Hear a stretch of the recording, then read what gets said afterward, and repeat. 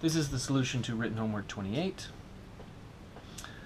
Okay, so we have the absolute value of 2x minus 5 is less or equal to 6.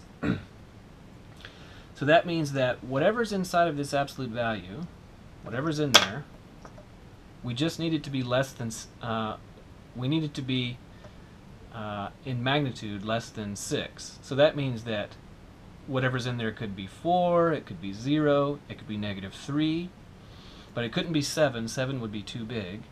It could be negative 5, but it couldn't be negative 7 because negative 7 would be too negative. So in this case, what we need is we need the expression inside of the absolute value to be between the 6's. That is to say, between negative 6 and positive 6. So negative 6 is less or equal to 2x minus 5 is less or equal to 6. Okay, and then this is solved just like anything else.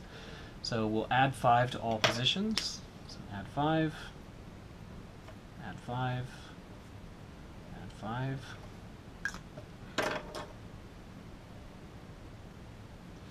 So when that's done, that would be negative 1 less or equal to 2x less or equal to 11, and then divide by 2. So divide by 2, divide by 2, divide by 2. So negative half less or equal to x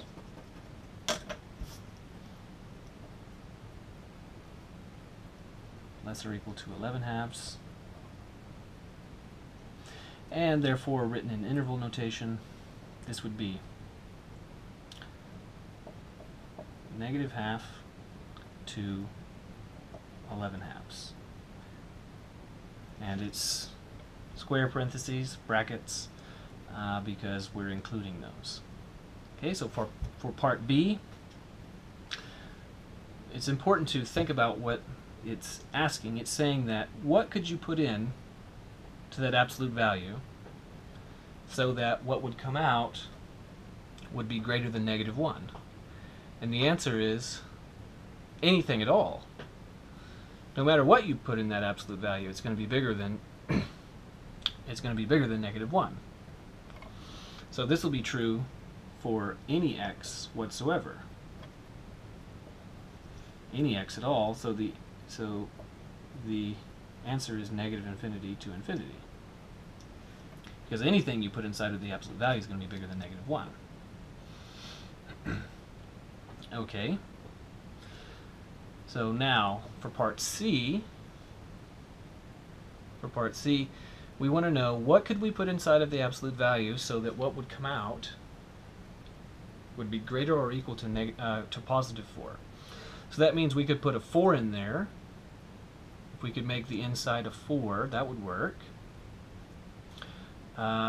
If we could make what was inside of there 5, that would work too, or 10, or 10 million. So long as what's in there is bigger than, greater than or equal to 4, that would work. But it would also work if what was inside of the absolute value was negative 10. Because if what was inside of the absolute value was negative 10, then we'd compute the absolute value of it, and that would be 10, which is greater or equal to 4. So this, by contrast to part A, this is outside the 4's.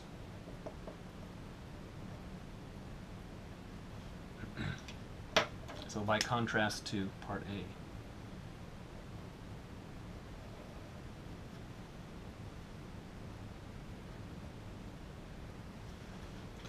So that means that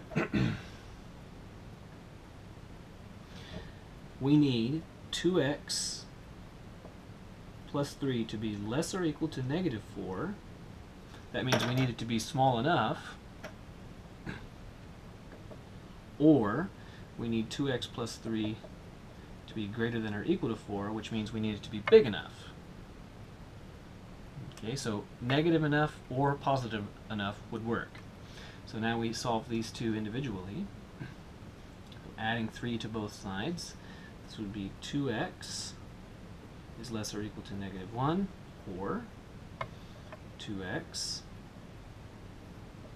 is greater or equal to 7. So now we'll divide both of these by 2.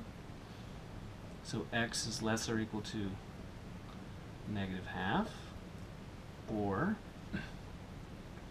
x is greater or equal to 7 halves.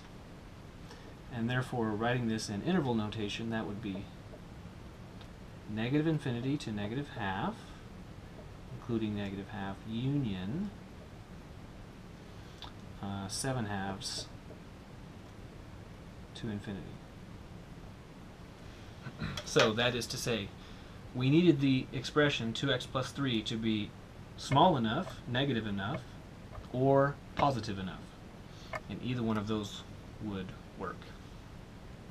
Okay, and then finally for this one, we need what's inside of the absolute value to be less than, we need what's inside of the absolute value to be such that the absolute value of it would be less than negative 3.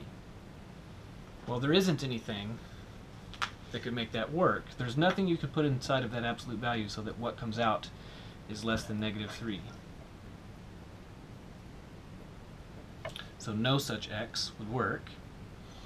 And then in interval notation, there isn't, it's an empty interval, so you can just write empty, or another possible notation that's common use in mathematics is this, which means the empty set.